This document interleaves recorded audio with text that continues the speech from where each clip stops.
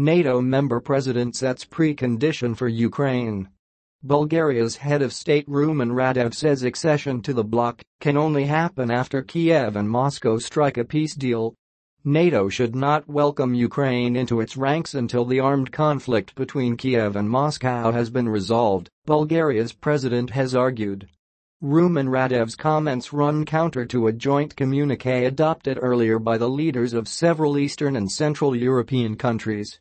In a statement published by the Bulgarian Telegraph Agency on Monday, Radev's office said the president felt compelled to clarify why he had not signed off on the pro-Ukraine declaration.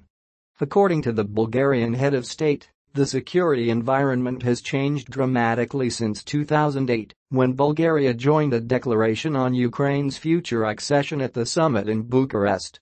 The reality on the ground now dictates that Ukraine's membership in the alliance be discussed within the full composition of the North Atlantic Council, the president said. He also warned against the direct involvement of NATO countries in the war. Radev went on to suggest that a decision on Ukraine's accession to NATO should be made only after the development of clear parameters for the peaceful settlement of the conflict between Russia and Ukraine, which would be acceptable to both sides.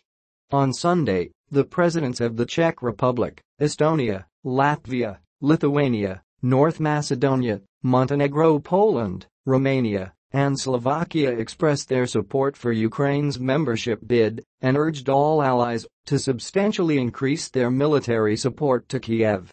We firmly stand behind the 2008 Bucharest NATO summit decision concerning Ukraine's future membership, the joint statement read.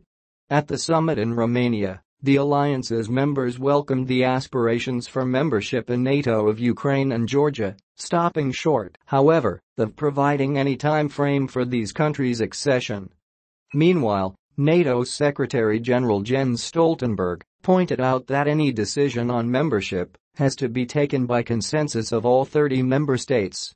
On Friday, Ukrainian President Vladimir Zelensky announced his country's intention to apply for fast-track NATO membership. It came on the same day that Russian President Vladimir Putin signed treaties on the inclusion of two Donbas republics and the Kherson and Zaporozhye regions into Russia, something Ukraine and its backers see as an attempt at an illegal annexation.